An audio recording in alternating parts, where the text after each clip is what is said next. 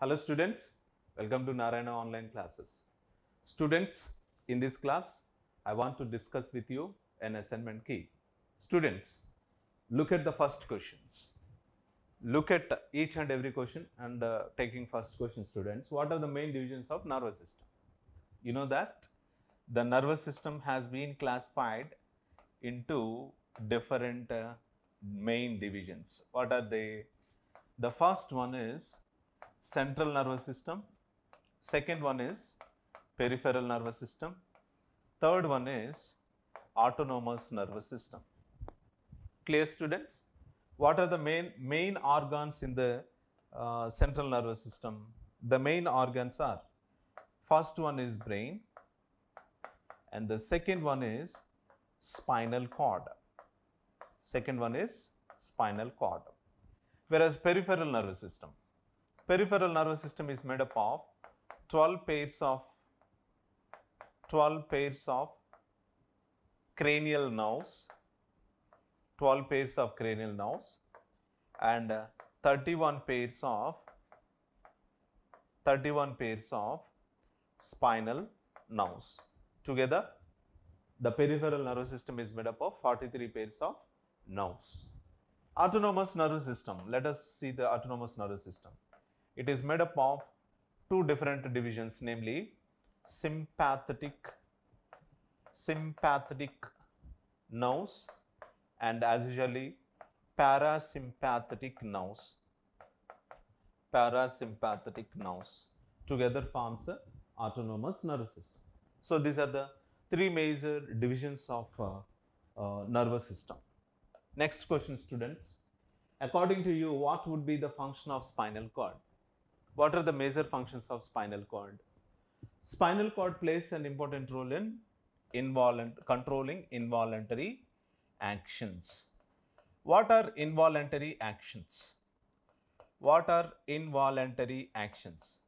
The sudden actions, sudden movements, generally called as involuntary actions.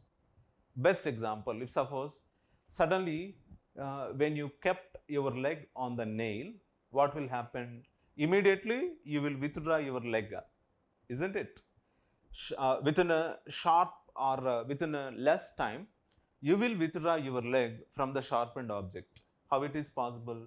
Because it is an involuntary action, unknown movement, unknown action, which is received by the spinal cord and hence it is considered as a involuntary actions or action. All the involuntary actions are regulated, monitored, controlled by the spinal cord.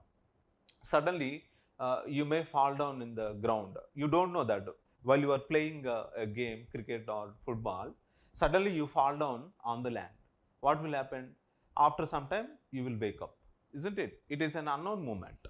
So, falling down, it is an unknown movement. Keeping your leg on the sharpened nail, it is an unknown movement. Okay. Suddenly, somebody hit upon your backside. What you will do after that? You will turn to backside and you will look at the person, those who have beaten you, isn't it? In this way, the sudden actions are quite different, which are regulated and controlled by the spinal cord. Anyway, spinal cord plays an important role. Spinal cord plays an important role in the central nervous system. One of the major important organ involved in the day-to-day living activities is spinal cord, isn't it? Stephen Hales, we know very well about Stephen Hales and other scientists. They've done many experiments, isn't it? They have done some certain kind of experiments on the spinal cord and proved that spinal cord is an important organ which helps in the process of central nervous system. Going for the third question, students. Are all functions of our body under direct control of the brain and spinal cord? Why do you think so? Are all functions of our body under direct control of brain and spinal cord? Why do you think so? Yes, you know that brain plus spinal cord, together forms one of the major system called central nervous system. The central nervous system is responsible for direct control of certain kind of actions which are there in our body. So all kind of functions, they are regulated and monitored by the central nervous system. All kind of bodily changed actions or bodily changed movements under the direct control of central nervous system, isn't it? You know that many times for arithmetics and reasoning, we have been doing some mathematical solutions. If suppose some mathematical questions are given, you are trying to do that mathematical uh, solutions, or you are trying to solve the mathematical questions which are given. In this case, your brain plays an important role, isn't it? Your brain is your brain your brain actions are necessary to solve certain kind of puzzles, isn't it? Anyway, brain and spinal cord responsible for certain kind of functions which are uh, there in our day-to-day life. Hence, the brain and spinal cord plays an important role in the central nervous system. Even if you take the spinal cord, suppose take the spinal cord. Spinal cord generally responsible for control and monitoring of involuntary functions, some involuntary functions, isn't it? Anyway, both voluntary and involuntary functions are seen in the central nervous system. As a unit central nervous system, it controls and regulates with the body organs. Clear, students? Going for the next question. What are the functions of ventral and dorsal roots in the spinal cord? You know that Bell from Scotland, Francois Mezendi from France. Bell and Francois Mezendi. There are two scientists, namely Bell and first scientist is Bell, second scientist Francois Mezendi. The great scientists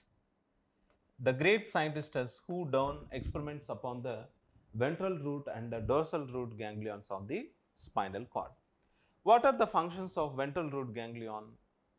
What do you mean by ganglion first? What do you mean by ganglion? Can you define ganglion? A ganglion is considered as a cluster. A ganglion is a structure which contains a cluster of nerve cells. A group of nerve cells or clusters of nerves are seen in the ganglion.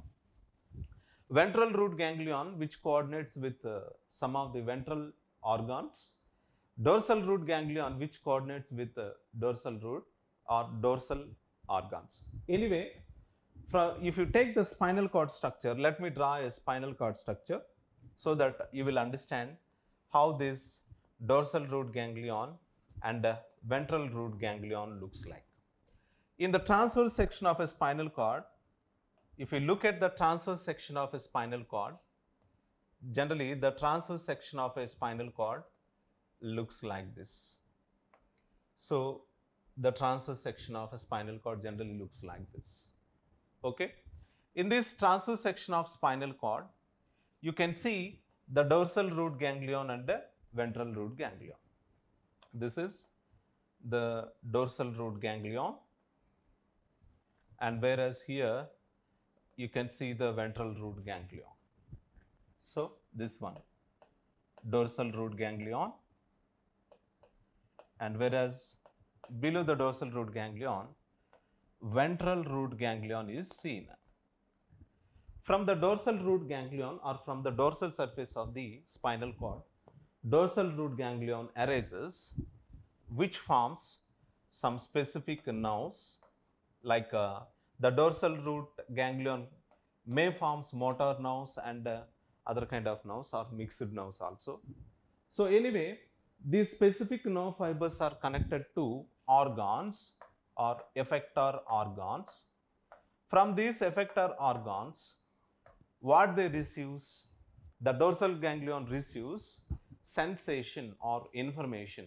By receiving information from these effector organs, spinal cord analyzes what kind of information is received and sends the necessary actions or responses to the particular organ, effector organ. Anyway, the dorsal root ganglion and ventral root ganglion plays an important role in the receiving of information, Clear, students? So, they collect the information from various organs and send to the spinal cord for analyzation. Clear? So, that are the functions of dorsal root and the ventral root ganglion. Clear, students? Going for next question. What is included in the peripheral nervous system? What are there in the peripheral nervous system?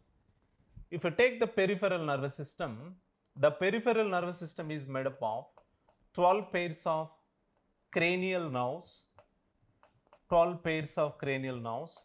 and 31 pairs of spinal nerves. Together, 43 pairs of nerves constitutes the peripheral nervous system. What is the best example for cranial nerve or sensory nerve? Cranial nerves are also called sensory nerves.